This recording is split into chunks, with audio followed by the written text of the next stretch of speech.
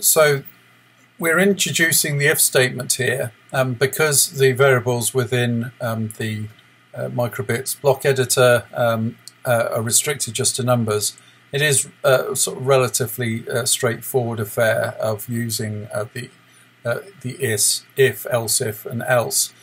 So I've just pepped it up a little bit by providing sort of different buttons that add and decrease the counter.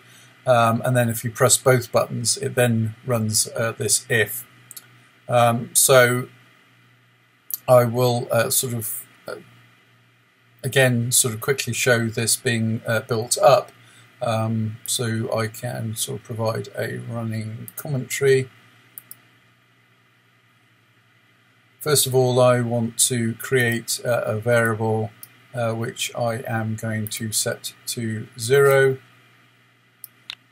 And I am going to call that counter because it counts up and down.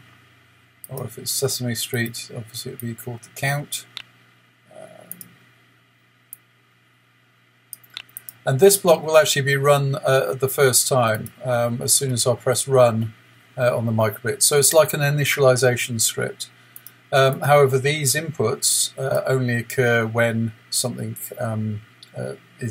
happens from the outside world, so on button press.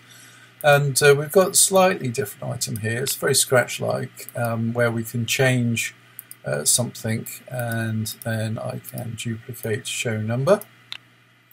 And that sets up my button A, and I can then duplicate this block. And this is what programming is all about, is reuse of components, and have it so that it does a -1. So let's give that a try. Run that. And you can see it counts up, and it counts down, and it counts up.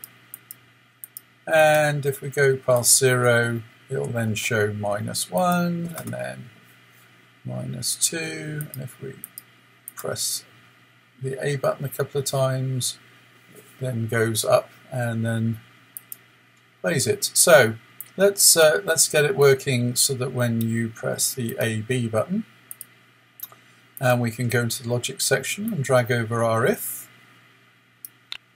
And at this point, people sort of say, well, how do I get my else and then my else if up? And this is what this little wheel is for.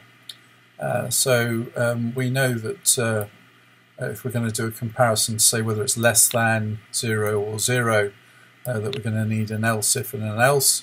And you can see how they just sort of change within this main block. Once you've got what you need, you just press this wheel away. I know it says do here. If do is not normal, not by any stretch of the imagination. However, at this time we've not persuaded the BBC to change it. However, in some respects, syntax does vary slightly between different computer languages. It's not ideal, but at the moment the do is here to stay. Anyway, let us put in an evaluation in here. So we are going to go into logic, and we are going to drag over a comparison block, and we are going to say if counter is, oh, I fell into the wrong bit. There we go. Drag these round. If counter is less than 0, let's just get it to show M for minus. Don't type anything you like in there. Else, and again, the power of coding, we can just say if counter equals 0, duplicate, and we shall get it to put Z for 0. And if it's not less than 0 and it's not equal to 0, then we can reasonably assume that it's a positive number, so we can do P for positive. And we can run that. And we can count up. And this is the AB button, and it says positive, right? So we count down to 0, as you'd expect 0.